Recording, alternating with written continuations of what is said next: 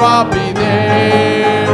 When the road is called up yonder, when the road is called up yonder, when the road is called up yonder, when the road is called up yonder, I'll be there.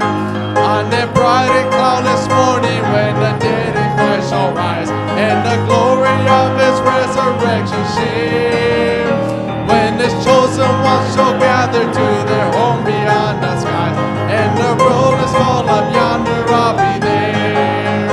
When the road is called up yonder, when the road is called up yonder, when the road is called up yonder, when the road is called up yonder, I'll be there. Let us labor for the Master from the dawn to setting sun. Let us talk of all His wondrous love and care. Then when all our life is over and our work on earth is done, and the road is called up yonder, I'll be there. When the road is called up yonder, when the road is called up yonder, when the road is called up yonder, when the road is called up yonder, I'll be there. Brother Corbin, can you lead us in prayer?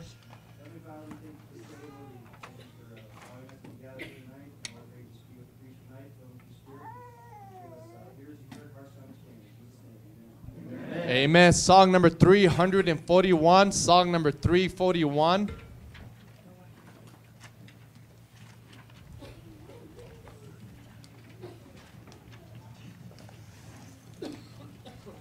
Song number 341.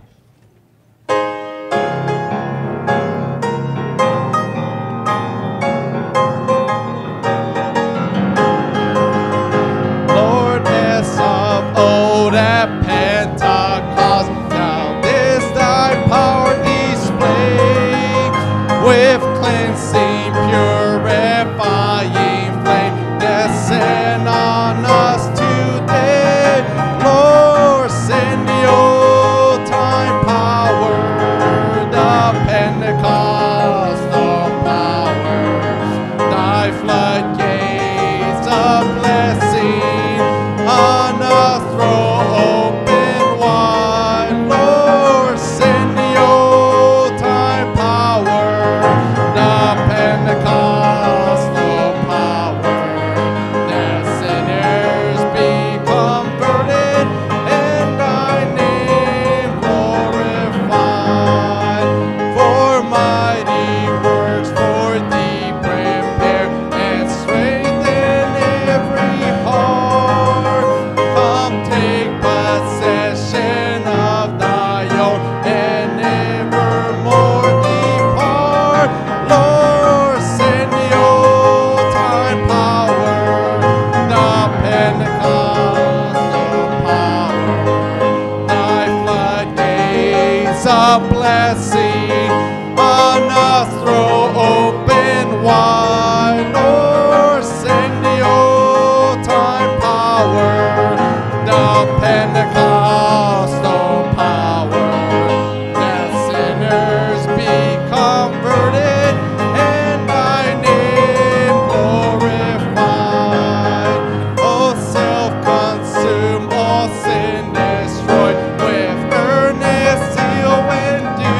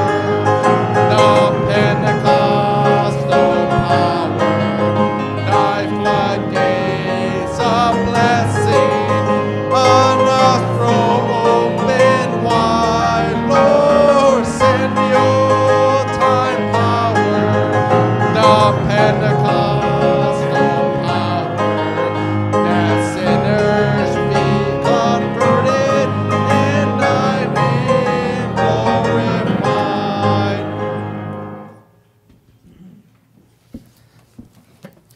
All right, good evening, everybody. At this time, we'll go over this week's announcements. If you have a bulletin, just open it up to the top left-hand corner there. If you don't have a bulletin, just raise your hand. Brother Segura would bring you one. Open it up to the top left-hand corner there. You have the service times listed. 10:30 a.m. was this morning's service. Tonight's service is at 6:30 p.m. on Sundays. And then this Wednesday is at 7 p.m. We'll have the Bible study, and we'll be back on. Pastor Anderson will be here, and we'll do Jeremiah chapter number 27. Below that, we have the church-wide soul-winning times listed, the regional soul-winning times, and then as well the addition with the North Phoenix soul-winning time if you live up in that area. We'll go ahead and we will count up the soul-winning for the past couple days, going back to the 22nd, which would have been Thursday. Anybody have anybody saved out on the 22nd? Just one right there? All right. Anything else? Okay, what about Friday the 23rd? One here? We had a group of 17. 17, okay. And then one. All right, anything? Two there? All right. Anything else? All right, and then the 24th, yesterday. Anything? Six for the group. 6 for the group. Okay, what outside the group? Anything outside the group? One there? All right, anything else? All right, and then today, what about for the group today? 21? Van had 11. We still need to get a count from the people in cars. Okay, gotcha. Anybody outside of that? Okay, 2? For the cars. Gotcha. One there? All right, 2? Okay. Anything else that I'm missing? All right, perfect. Okay, down below that we have the salvations and the baptisms listed for the month of September and also for the year of 2016. And then the offering totals listed below that. We have all the October birthdays over on the right-hand side that are listed. And then, remember to please join us for the donuts and coffee that'll be on October 2nd coming up here next week. And then down below that we have be sure to wish happy anniversary to the following couples there. Myself, of course, and then the Burbanks. And then we have the Bible memory passage there, the Ecclesiastes chapter number 3. So we have, one more week of this. So just make sure you're kept up with this, because these bigger passages, if you get behind, if you miss a couple of verses, and you still have 2 weeks, so you'd have plenty of time to even catch back up if you are behind. So make sure you're staying up with that. And then we have the upcoming events that are listed on the back for the homeschool field trip. That's on the October 6th at the Children's Museum. You have the Soul Winning Marathon. Please, if anybody's available that day, please be sure to participate. We'll use any help that we can get. And then October 9th is the baby shower. October 31st is the annual chili cook-off. And then we have the other homeschool field trip that'll be in the month of November. That'll be on the 4th. And that is to the Pioneer, Arizona Living History Village. And then there on the 19th of November, we also have the 11th annual church picnic. And any parents that are homeschooling or they're home educating parents that have a child that's 4 years old and up, all you have to do is just RSVP. Every one of the field trips are free. All you have to do is RSVP. Just make sure that you come to Mrs. Anderson. You don't have to pay anything. Just make sure that you tell her, within time, however much time that she needs normally before the field trip comes, she'll announce that you need to RSVP before then. And then down at the bottom is a real important announcement. I touched on it this morning too, is that this has kind of been an ongoing problem and it's getting worse and worse. We have tons of children here, so we have to make sure that we keep all of our kids under control. The larger a family is, the more attentive they have to be to their kids running around. And there's a couple of points here that are that we need to that are really important. And number one is that the mother baby rooms are only for use by children ages 2 and up, and that's only during the service. So before the service and after the service, there's no reason why the kids should be in there. If for some reason a mother needed to take her child into the mother baby rooming, or they were going to be supervised in the same way that they would have been during the service, that would be fine, of course. But if the children are in there by themselves, unsupervised, before and after, that shouldn't be happening. And then also, one of the important reasons, even for your own family, to follow by this is number one, or the main reason would be that the more traffic that we have of the older kids coming in and out, the more germs that are going to be in there. You know, if we just have the babies going in and out during the services and no other kids, your kids are going to be a lot less likely to get sick. Even the older kids that would go in later, they would be a lot less likely to pick up some other germ and to carry it around. You know, also remember that the children should be closely supervised before and after the services. That's out in the auditorium. You know, the kids, running around and everything, needs to stop, number one. But the reason why, one of the main reasons, is because there's tons of pregnant women walking around. And one of the women, they could be running around the corner, pushing the door open, whatever they may be, and hit a woman. And then obviously, then you're going to feel bad for the rest of your life. I mean, if something, horrible like that were to happen. So everybody needs to be real careful, need to supervise their children as well as they can. And then also remember that they need to only be in the auditorium.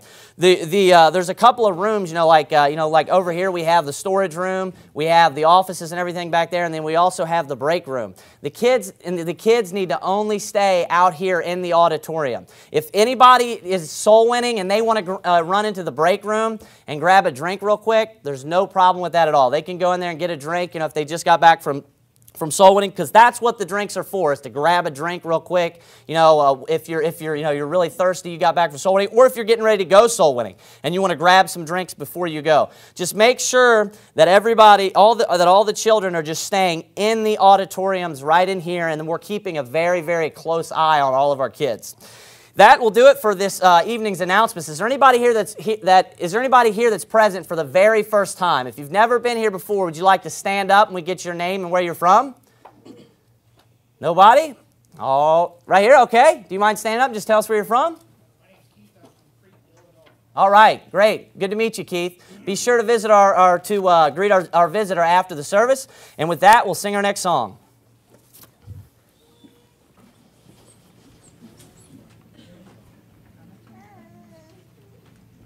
Please turn with me to Song 52.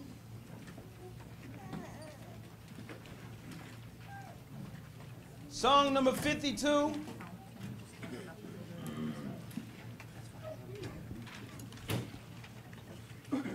Zion's Hill.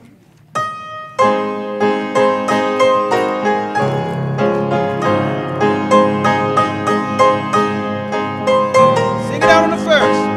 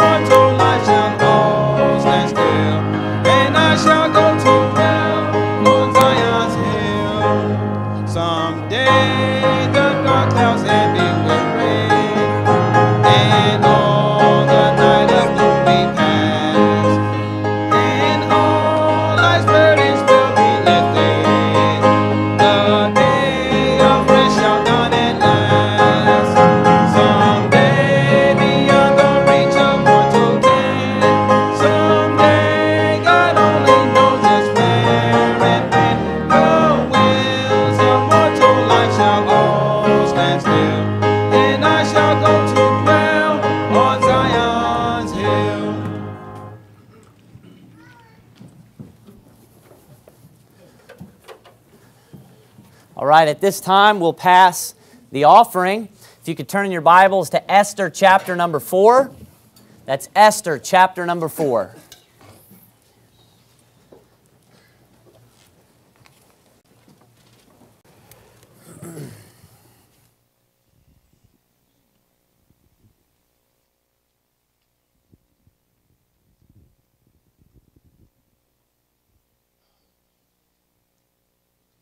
Esther chapter number 4, the Bible reads, When Mordecai perceived all that was done, Mordecai rent his clothes and put on sackcloth with ashes, and went out into the midst of the city and cried with a loud voice, and with a loud and bitter cry, and came even before the king's gate.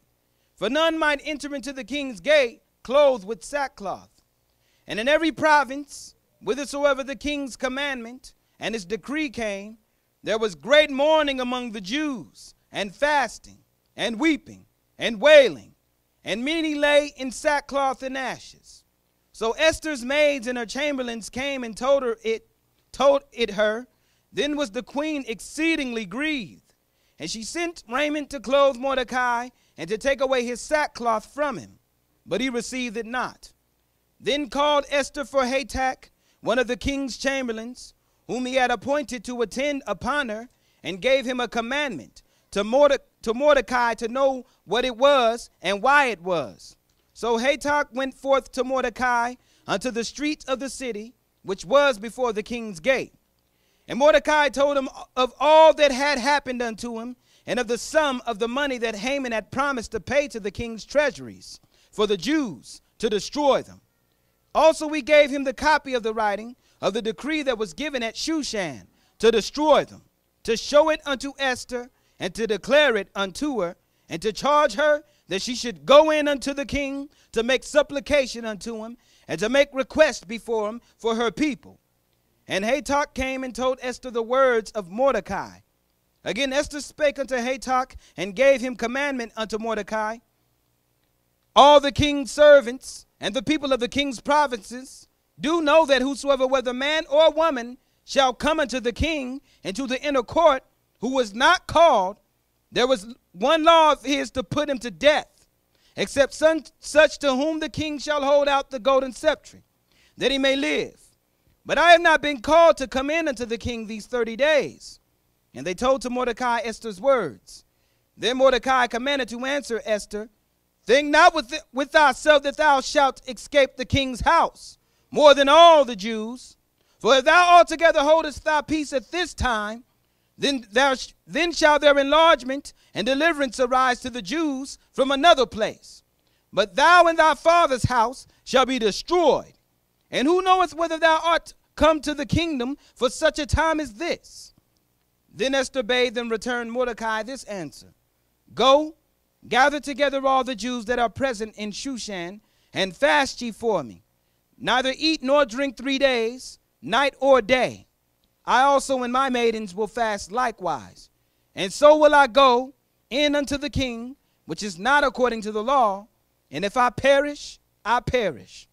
So Mordecai went his way and did according to all that Esther had commanded him. Brother Matt Adams, could you pray for us? Yeah, you're going to take this opportunity to come to church and pray that you can go on Brother Baker, the Spirit helps be edified by the sermon tonight. If you stand, pray amen. Amen. All right.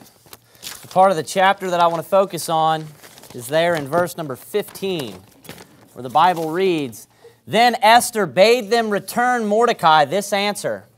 Go therefore together, gather together all the Jews that are present in Shushan, and fast ye for me, and neither eat nor drink 3 days, night or day. I also and my maidens will fast likewise, and so will I go in unto the king, which is not according to the law. And if I perish, I perish. So Mordecai went his way and did according to all that Esther had commanded him.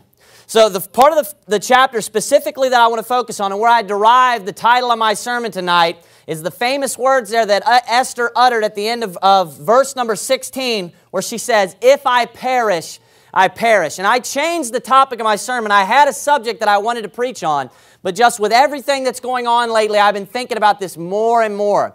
You know, we're to the point in this country where if somebody wants to preach the Word of God and they want to go preach the gospel in another country, you know, they've been banned. We've been banned from 3 countries. Pastor Anderson has been banned from 3 countries now. He's not a violent person. He's never hurt a single person his entire life. It's only for the sole purpose of what he believes, of what he believes and what he preaches, because he stands up for the Word of God. We are moving. Everyone that's like, you know, that has it in the back of their mind and they know that the New World Order is coming fast and that persecution and the tribulation is going to be here, you know, soon. It's probably even coming faster than what you think. Right. We are moving towards the New World Order at like breakneck speed, and it has sped up in the past 10 years to just like a new level. And that's what I'm going to preach about. We're going to do like a Bible study on martyrdom tonight. But also, I want to just exhort everyone here that you need to have the attitude that Esther had here. If I perish, I perish. She was in a dichotomy where she had to make a choice. She had to make a decision, and at first, she didn't want to do the right thing. She didn't want to stand up for what was right. And then Mordecai, you know, corrects her there. And you know what? And then she fixed the problem, and she said, you know what? If I perish, I perish. She just said, basically in her mind, I'm going to do the right thing either way. That number one, that's first things first. I'm going to make sure that I do the right thing, that I stand up for the Word of God, that I preach the Bible. I'm going to make sure that I do the right thing, number one. And whatever happens, that's what happens. If I perish, I perish. Now, you know, all the people that believe the pre-tribulation rapture and they think they're going to be transported out of here before all this happens, you know, they're going to be in for a rude awakening here very shortly. And it's going to come real fast. But here's the thing. The most dangerous part about the pre-tribulation rapture is that it causes people to be complacent. It causes them to not think that there's any kind of trouble or there's any kind of persecution coming. So this is my message to you, Faithful Word Baptist Church member. This is my message to post-tribulation, people that understand the truth of the Bible. You can make that same error. Just because you believe that you haven't fallen for the pre-tribulation rapture doesn't mean that you're prepared to make the right decision. That's the first step, obviously. But you need to make up your mind, and you need to be ready that when that day comes, you know, when persecution comes, which it's very likely that it will come in your lifetime. There have been people killed all throughout history for the cause of Christ. It's very likely that it will happen again in our lifetime. You need to decide now that I'm going to say, if I perish, I perish. Amen. Now turn in your Bibles to Genesis chapter number 4, verse number 1. We're going to start at the very beginning of the Bible, and we're going to look at some of the martyrs throughout the Bible. Now Esther ended up being rescued here from, you know, destruction, from being killed, from punishment, from the king. And let me say this too. She had already made up her mind, number one. She had made up her mind that I'm going to do what's right. But oftentimes, those that are willing to do what's right, very often in the Bible, those that are willing to do what's right and those that are willing to stand up for the Word of God, they're often delivered. God will often show them mercy. God will often find a way out for those people. Do you know who ends up really getting it first a lot of times? It's those that compromise their beliefs. Very oftentimes, those that aren't really sure what they're going to do, they don't really know what situation, you know, what the decision that they're going to make in their situation. Those are often the people that leave themselves in a situation to where they end up receiving the persecution first. They end up taking the first spell of it. Now, look at Genesis chapter number 4, verse number 1, where it says, And Adam knew Eve, this is right. And Adam knew Eve, his wife, and she conceived and bare Cain, and said, I have gotten a man from the Lord. And she again bare his brother Abel, and Abel was a keeper of sheep, but Cain was a tiller of the ground. And in process of time it came to pass that Cain brought of the fruit of the ground an offering unto the Lord. And Abel he also brought of the firstlings of his flock, and of the fat thereof. And the Lord had respect unto Abel and to his offering. Verse 5, But unto Cain and to his offering he had not respect. And Cain was very wroth, and his countenance fell. And the Lord said unto Cain, Why art thou wroth, and why is thy countenance fallen? If thou doest well, shalt thou not be accepted? And if thou doest not well, sin lieth at the door. And unto thee shall be his desire, and thou shalt rule over him. So notice what happens here. Cain and Abel both come to God, and they both bring an offering.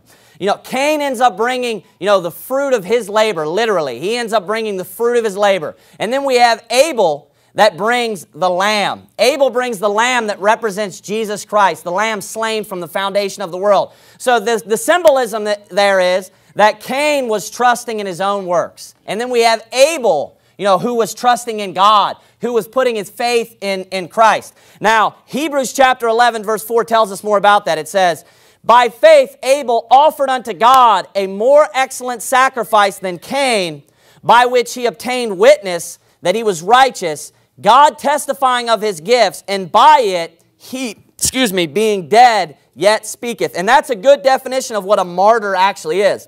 A martyr is someone that has died for the cause of something. They're dying for a reason. They're dying for someone. Like a martyr of Christ or a martyr for Christ would be someone that died for Christ. And right here at the end, it says, by which he obtained witness that he was righteous, God testifying of his gifts. And then it says this, and by it he being dead yet speaketh. And the word martyr actually comes from a Greek word that means witness. So basically you're standing up. What it's referring to is you're going to stand up and you're going to take a stand and you're going to be a witness for this person no matter what. You're going to make sure that you stand up and you stand for your testimony no matter what. 1 John chapter number 3, verse number 12 tells us a little bit more why Cain slew Abel.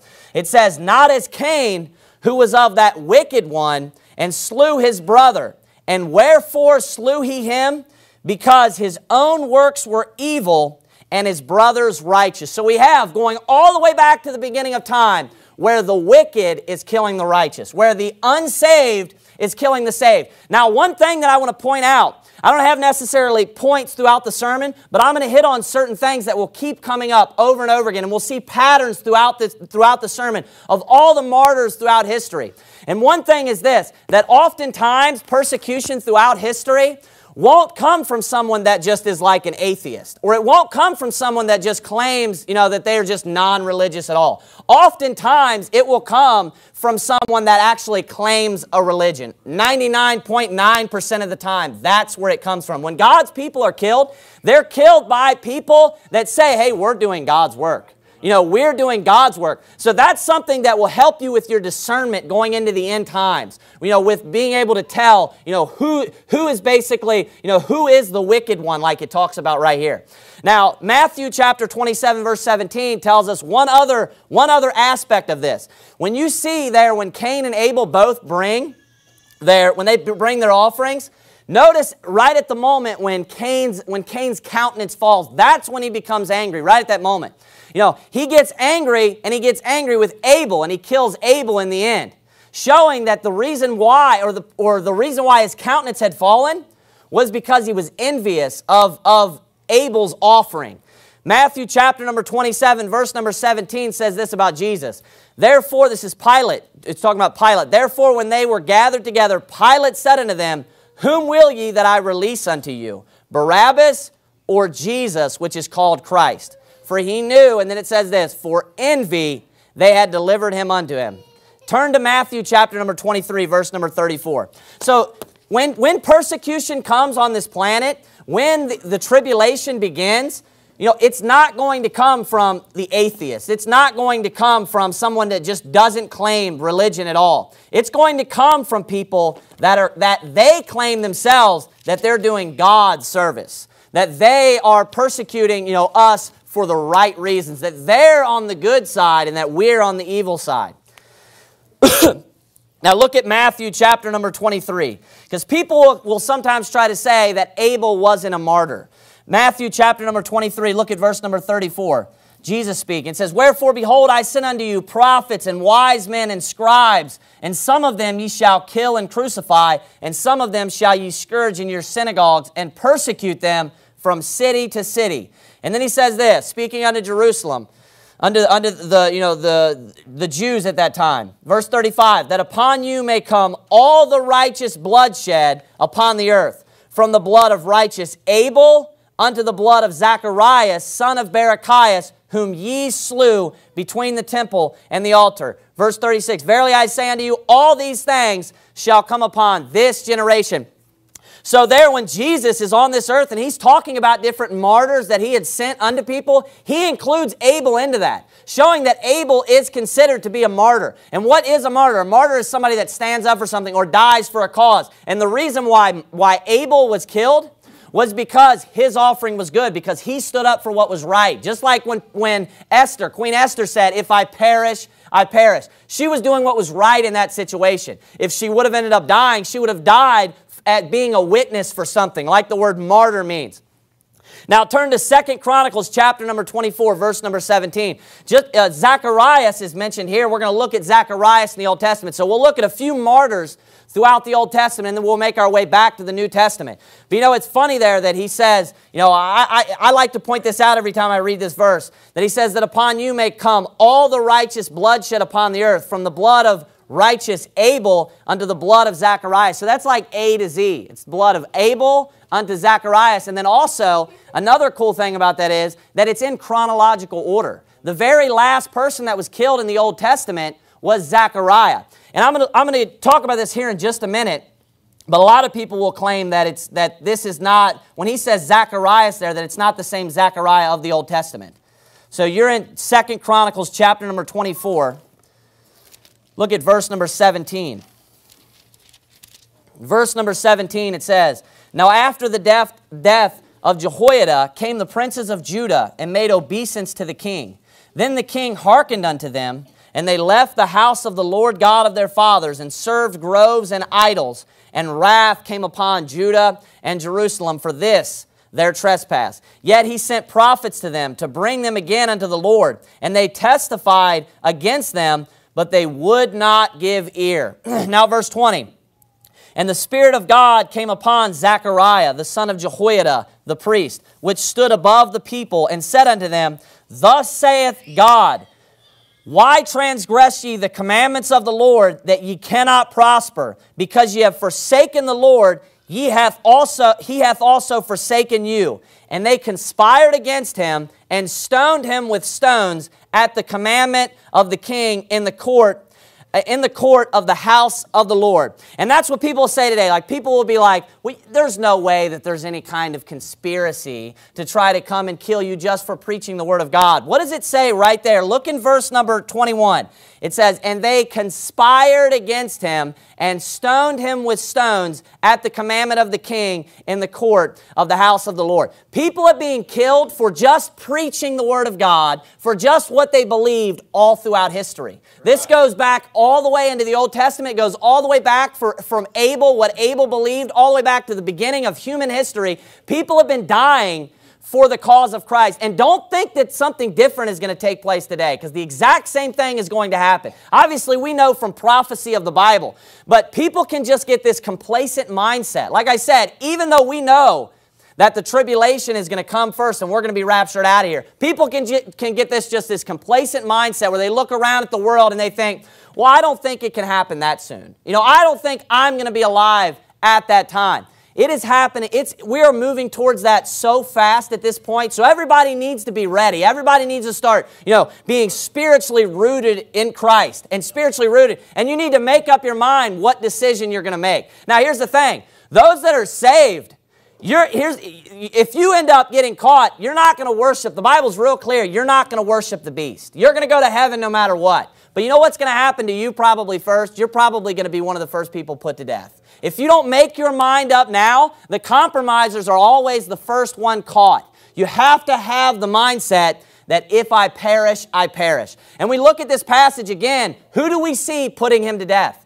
We see the religious leaders. We see that they start worshiping, that they're worshiping at groves, it says in verse 18. We see in verse number 20, when he comes, it says that he's filled with the Spirit of God, and he's preaching God's Word. And then in verse number 21, it says, and they conspired against him and stoned him with stones. And then watch what it says, at the commandment of the king in the court of the house of the Lord. So he was killed at the court of the house of the Lord. And some people will say, and this is why they think that this is a different person. Some people will say, because Jesus said that it was Zacharias, the son of Barachias. Now, Zacharias in Hebrew is the same name as Zechariah, but they say, there it says that it's the son of Barachias. And here it says that he's the son of Jehoiada, right above that. But many times people have different names in the Bible. You know, you have Simon that was also called Cephas, who was also called Peter. So he has multiple names. Even in the Old Testament, Daniel was also called Belteshazzar. I believe that this is the same exact Zechariah because when Jesus talked about where he was killed, number one, chronologically, it works out perfect. To where this is the last person that dies in the Old Testament, the way that Jesus is naming them off. And then number two, he said that he was killed in the court of the house of the Lord in the New Testament when he quoted it in Matthew chapter number 23. He said he was killed by the altar, which right here we see him being killed by the altar. Now, I'm going to have you turn one more time to, now we're going to go to the New Testament. Turn to Mark chapter number 6. Mark chapter number 6.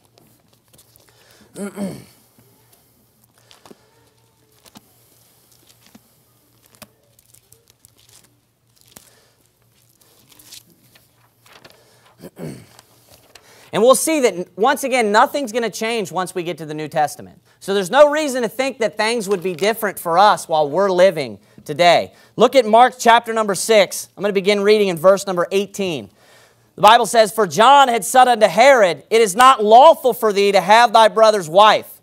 Therefore Herodias had a quarrel against him and would have killed him, but she could not. For Herod feared John, knowing that he was a just man and an holy, and observed him.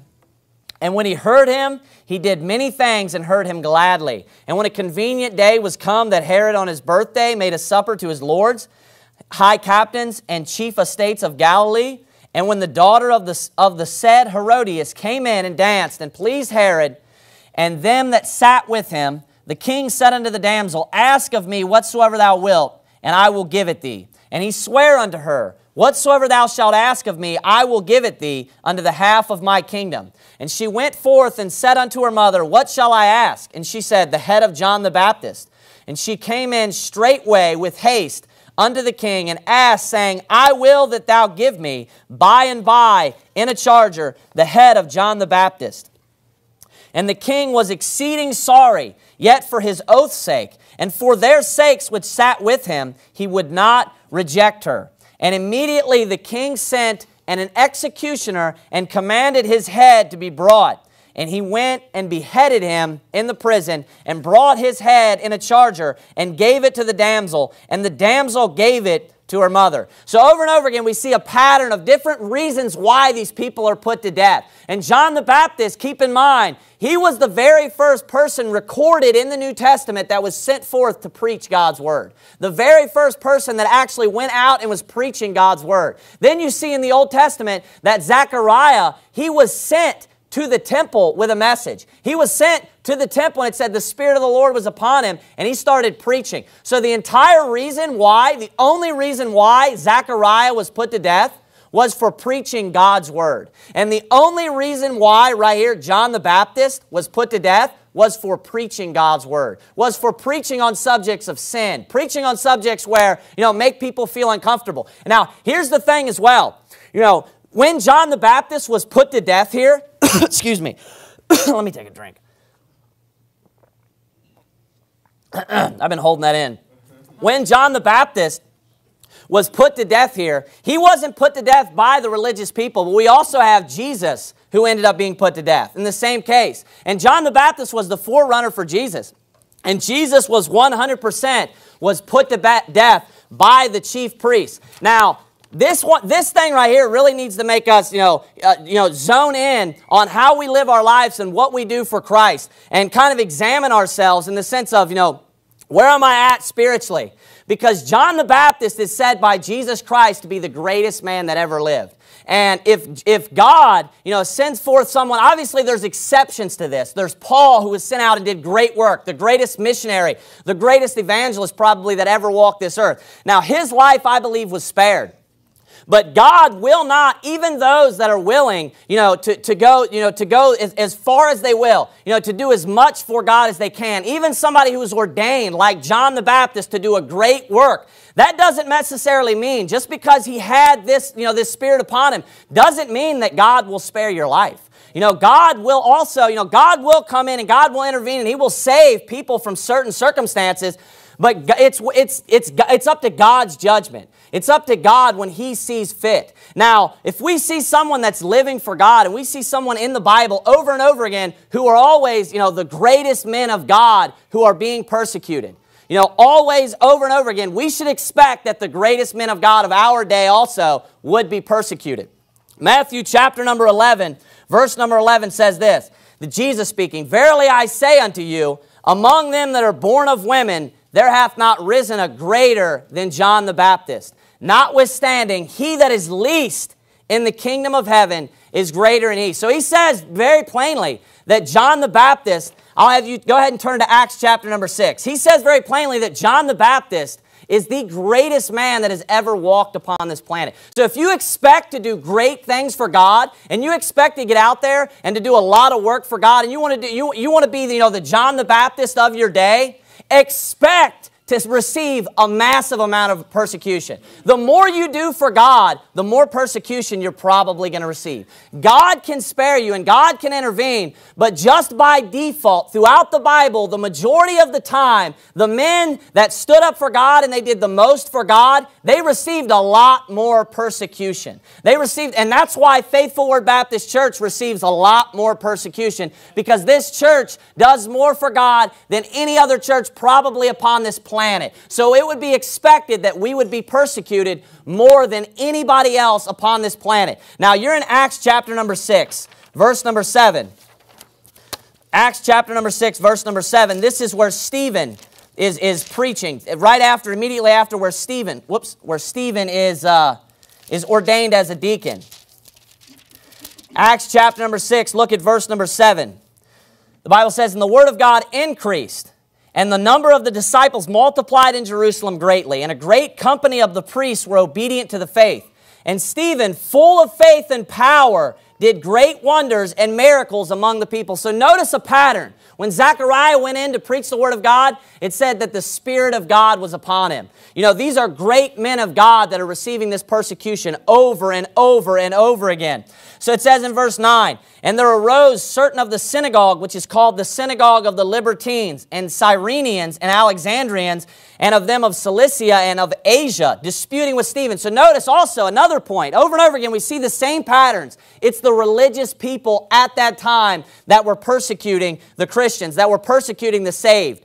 Verse 10, "And they were not able to resist the wisdom and the spirit by which he spake.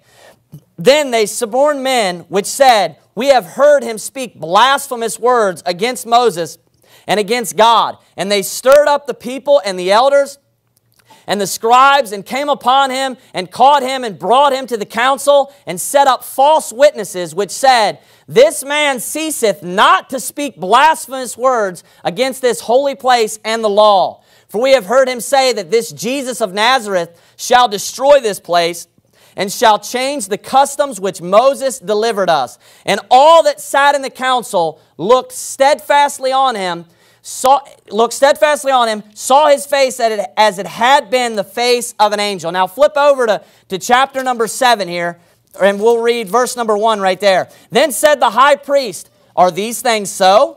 And he said, Men and brethren and fathers, hearken, the God of glory appeared unto our father Abraham when he was in Mesopotamia, before he dwelt in Sharon." So then he goes on to preach this entire sermon.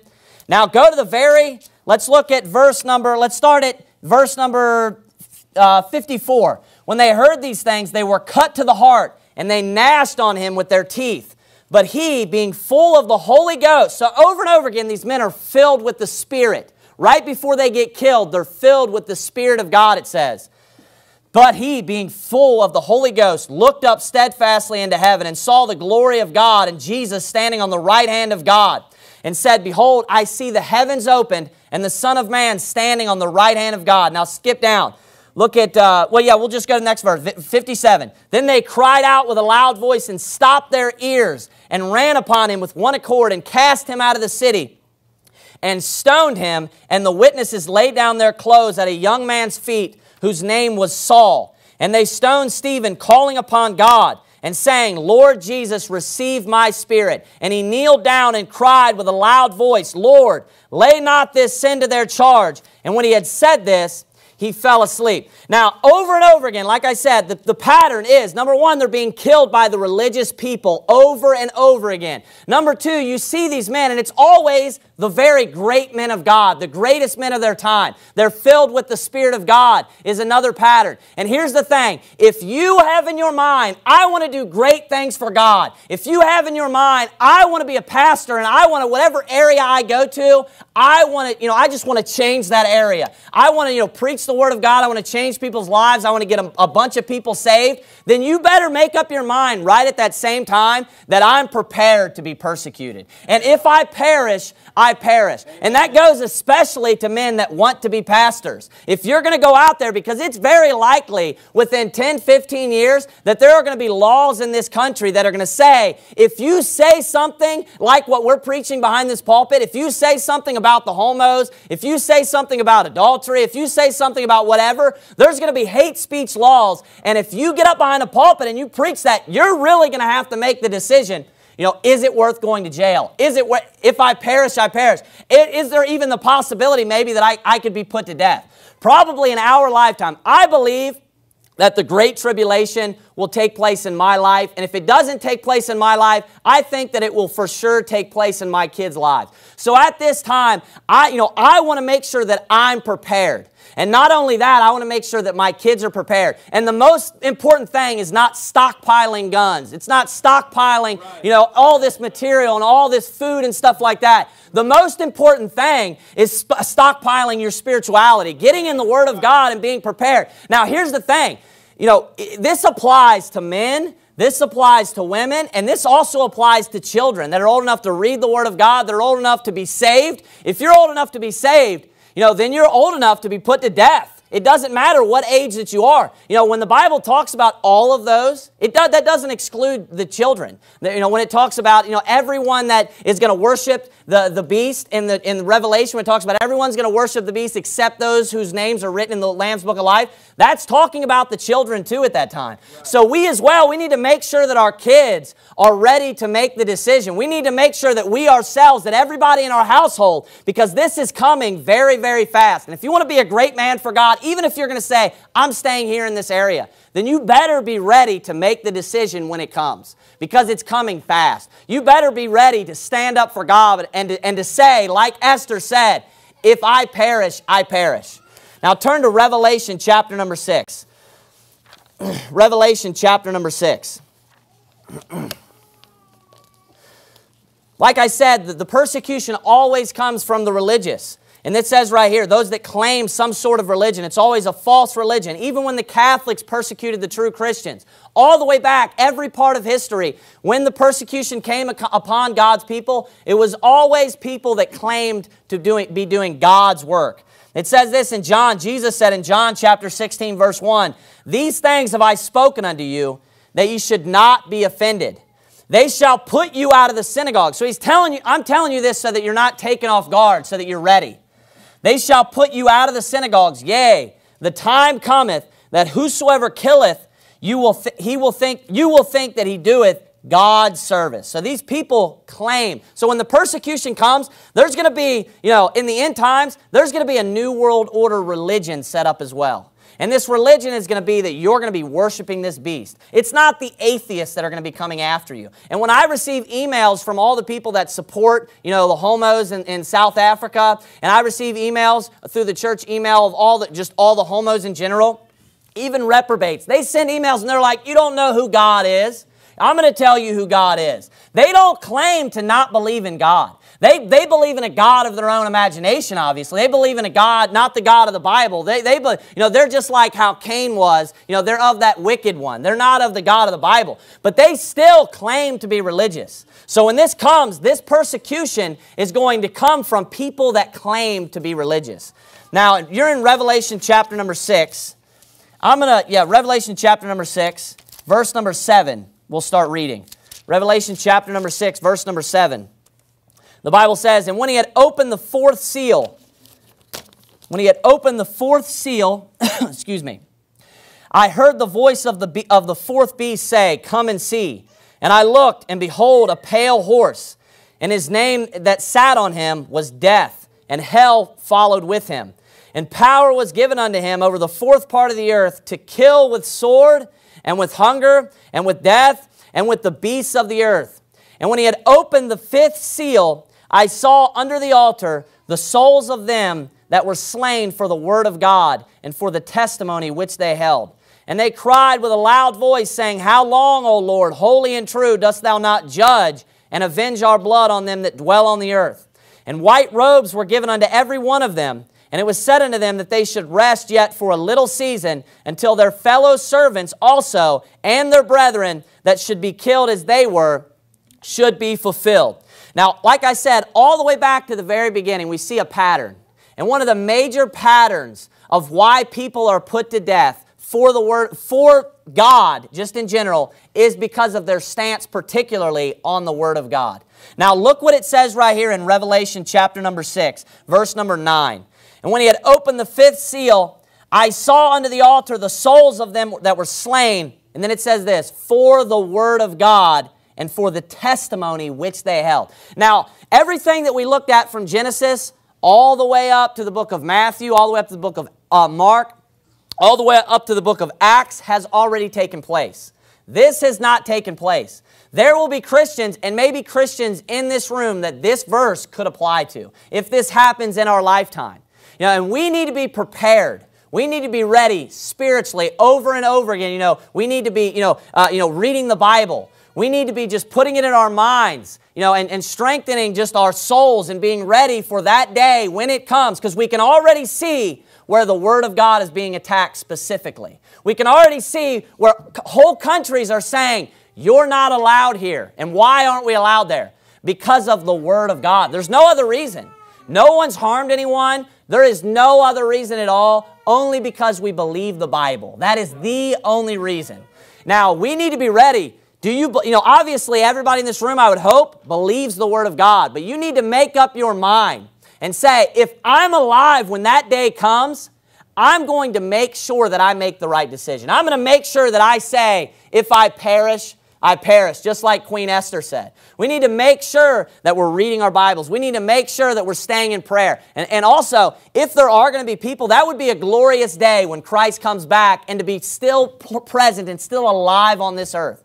And if you want to be one of those people, the compromisers aren't going to make it. Let me tell you that right now. So if you have in your mind, you're not really sure whether you have it in you or not, whether you're going to be able to make it through that whole thing, you're probably not going to make it.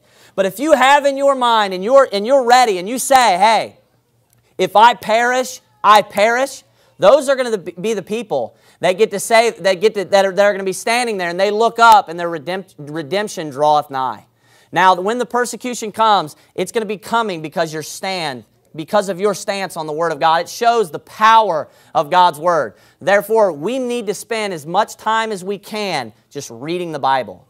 And this is where we're going to get our strength from. This is what's going to be able to help us get through times like that. Because there could be a time upon this planet, and maybe not too long off, when they take your Bible from you. So you need to make sure that we're also memorizing God's Word, that you're hiding God's Word in your heart, and that you're ready for this time when it comes. Let's bow our heads and have a quick word of prayer.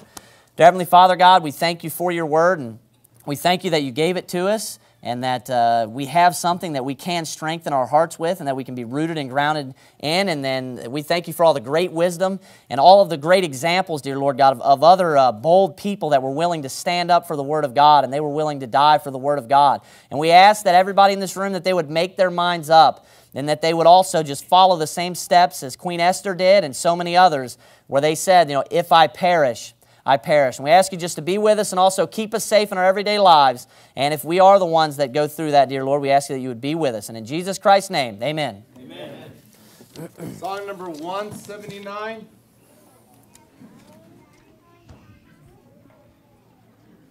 Song number 179.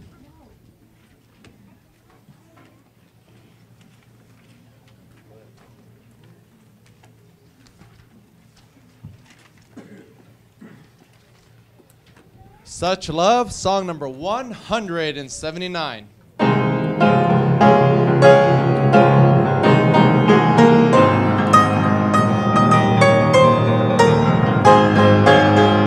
That God should love us sinners such as I should learn to change my sorrow into bliss, nor rest till He had planned to bring me nigh. How wonderful is love like this!